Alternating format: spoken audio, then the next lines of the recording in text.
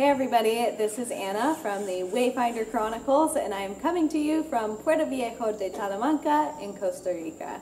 So this week I just wanted to give you some tips and tricks about being a digital nomad. If you've been following me for a little while, you know that I was traveling in my van for a while, working for myself, and then recently got a full-time job that I'm working remotely.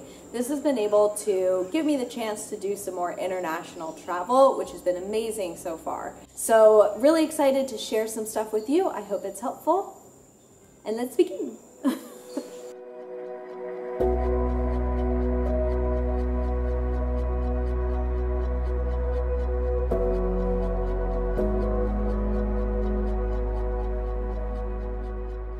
The first thing that I will tell you about being a digital nomad is that it's not particularly easy sometimes to find someplace to go, but it's absolutely possible with the right amount of research.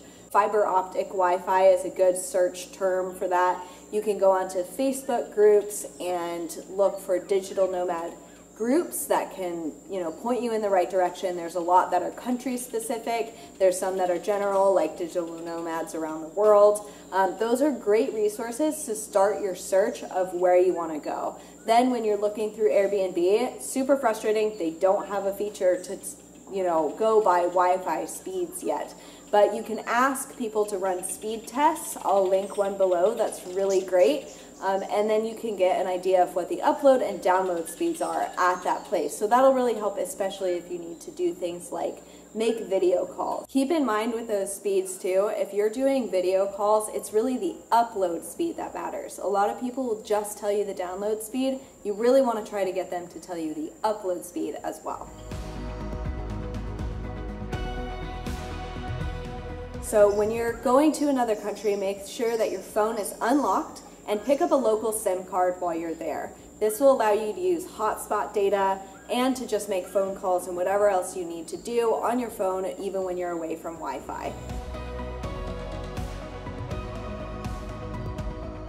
Have the right, kind of clothing that's going to make you look professional, at least from the waist up, and then have a workstation that's suited to the kind of work that you're doing. One of the main things about your computer setup when you're being a digital nomad is to practice it first at home. So I'm still at home with Sterling and Kitty, and so I will show you my little setup here. I practice with this for a couple days before taking it out on the road so that I can make sure it works for my job, because what works for me might not work for you.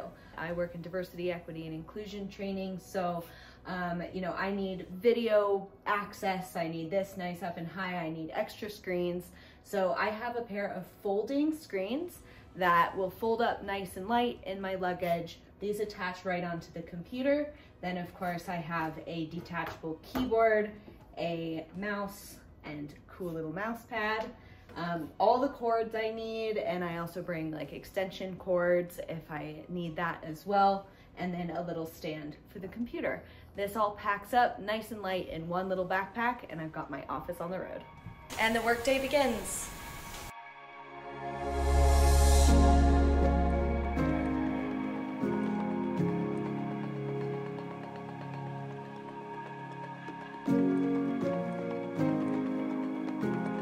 Just pick somewhere and stay there for a little while. As a digital nomad, that's going to give you a lot more peace of mind. It's going to involve a lot less research on your part, and you'll really get to know someplace more on like a local level. Get to know the people, kind of make some friends in the area, get to know your favorite places to eat, and that's really valuable. I know it's really tempting sometimes to go to another country and just move, try to see every single thing you can. And I kind of think about that as like a scarcity mindset. So I know it's really easy, and this is just easy on normal vacations too, to get in the mindset that you're here, you have to do everything. Pack your calendar with tours, and the moments that you're not, on the beach or doing anything are time wasted. And that can just lead to a lot of feelings of stress, and it's that feeling of, you need a vacation from your vacation. So particularly when you're here working at a place, just try to think about it more of the times that you do get to explore. Take advantage of those. Schedule little moments in your day to, go down to the beach, take a walk, whatever that is, and enjoy those moments rather than stressing about the moments that you're not getting because you're working.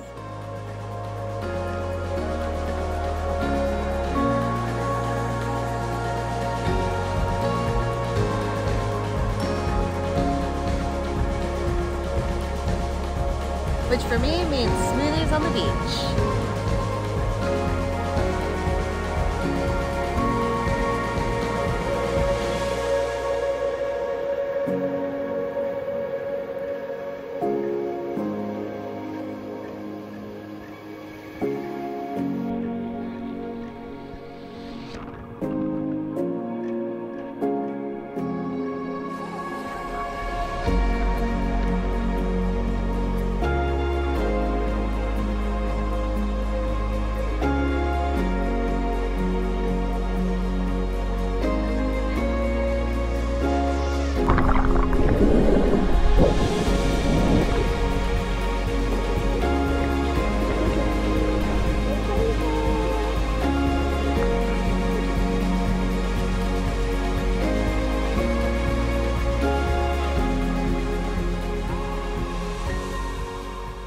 Really do engage in some self-care. You hear all the time when you're a digital nomad how amazing your life is, and the people that you're working with might be like, oh my gosh, you're just in paradise, and that can sometimes start to feel a little bit like you shouldn't have any problems, or you should just be happy all the time, or whatever. But it's also really important to understand that things can go wrong when you're traveling. You can get sick, you might be really tired. You know, work still can be stressful. So really self-care just like you would do at home. The last thought I'll leave you with is that there still is some bias around being a digital nomad. People are going to really expect you to have the connectivity thing down, the professionalism down. And that can feel like a lot to kind of cope with and navigate sometimes. But I also want to encourage you to think about how being a nomad, being a digital nomad, also increases your strengths, increases your ability to contribute in interesting ways to your workplace. Despite the hard things that come along with digital nomading, it's also so incredibly rewarding. And I really hope that it's something that you can bring into your life if that's what you want to do. Please feel free to leave any questions in the comments below, and I will definitely answer them. I am here to support you in your nomading journey as well. Join me next week because we're going on a rafting trip in Costa Rica, followed by some awesome hot springs, and can't wait to bring you along with me. So thank you so much. Have a wonderful week, and I love you all.